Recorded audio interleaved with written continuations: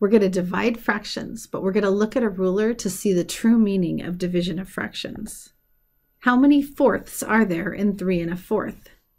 So we mark 3 1/4 on our ruler and we divide it into fourths.